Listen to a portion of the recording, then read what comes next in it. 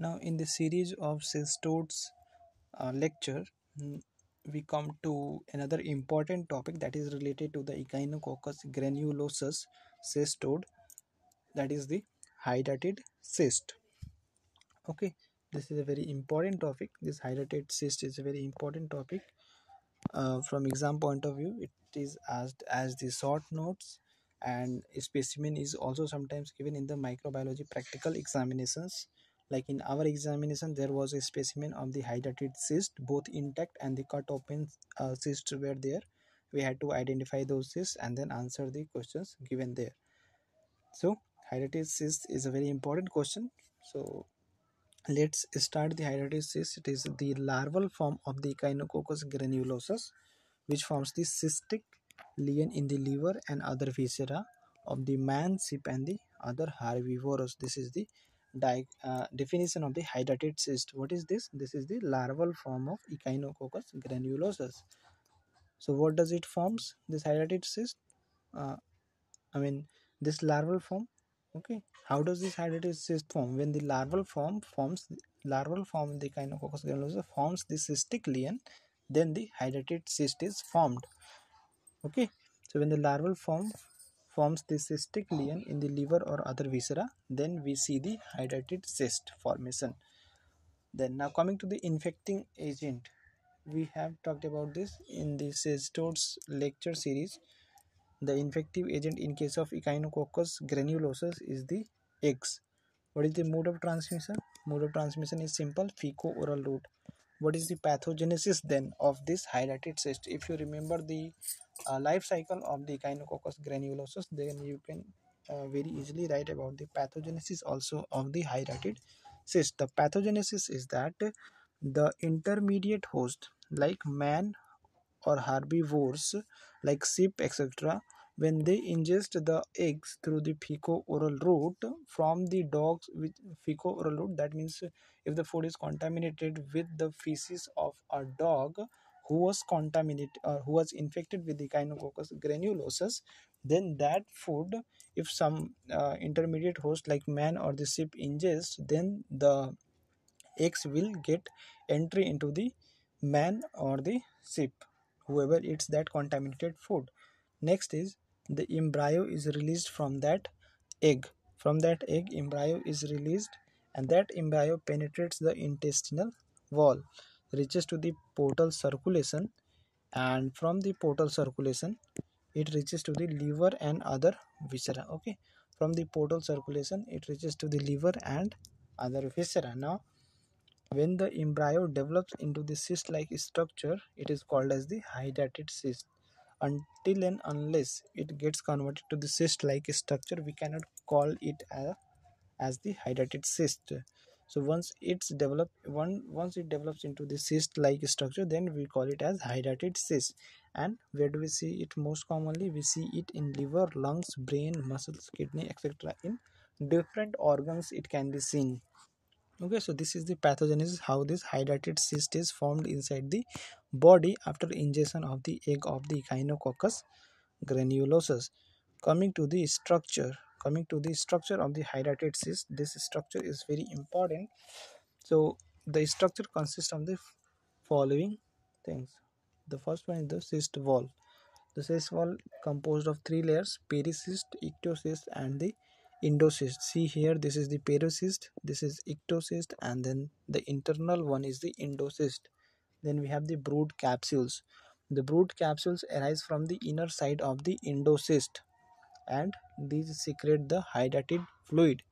Okay, so this clear space inside this is the it is filled with the hydatid fluid. This clear space is filled with the hydatid fluid, and this something this orange like, I mean, you have seen orange fruit or apple, that when it hangs from the tree branches, similarly these structures, these round structures hanging from the endocyst, these are called as the brood capsules. Okay, these hanging structures are called as the brood capsules, and they secrete the hydrated fluid. The hydrated fluid is there.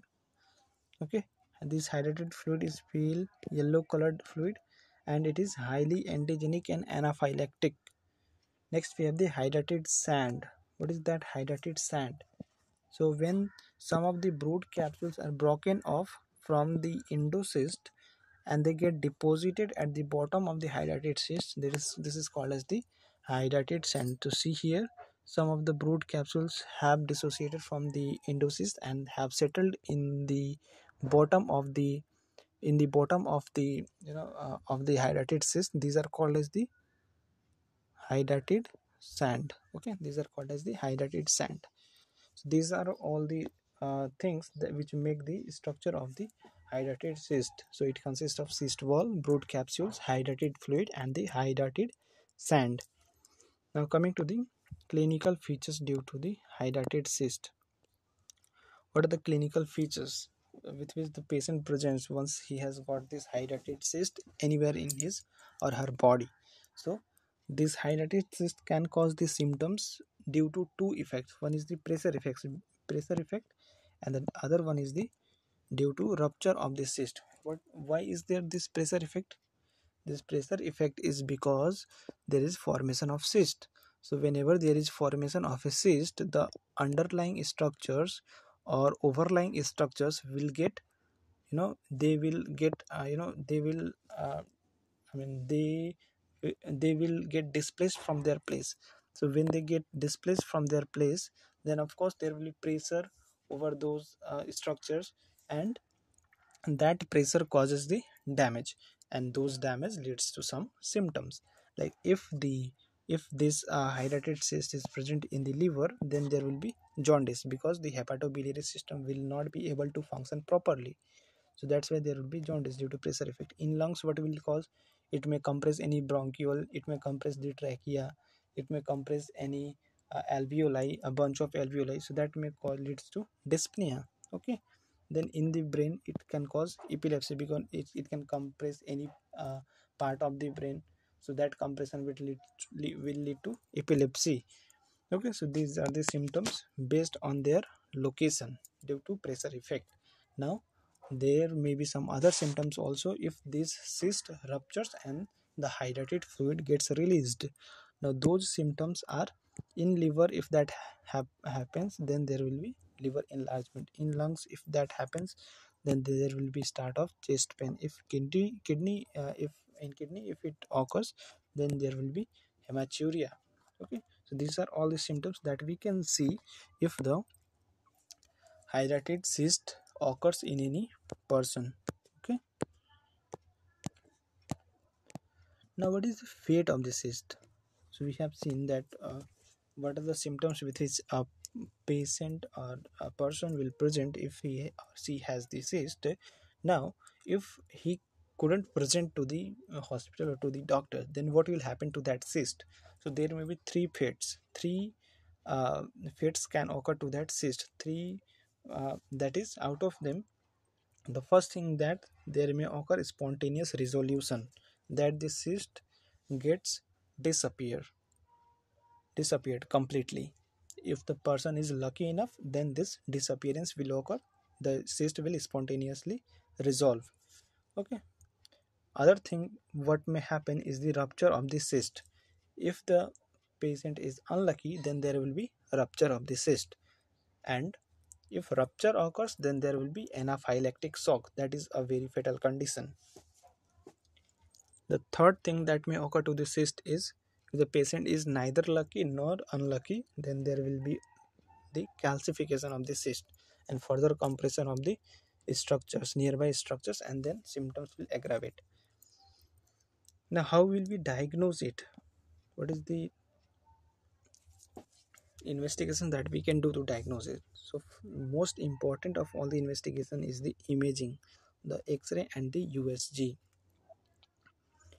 Presence of the cyst may be visualized by the imaging studies. Molecular studies we can do. PCR can be used to diagnose. Antibody, if we are able to detect by ELISA in the blood, then also we can indirectly detect the presence of the hydatid cyst. If the hydatid fluid microscopy is done, fluid collected after surgical removal of the cyst, the brood capsule can be seen, and then after removal we can diagnose that it was hydatid cyst. Suppose If it was in the liver, we diagnose it by the USG that in the liver there is certain cyst.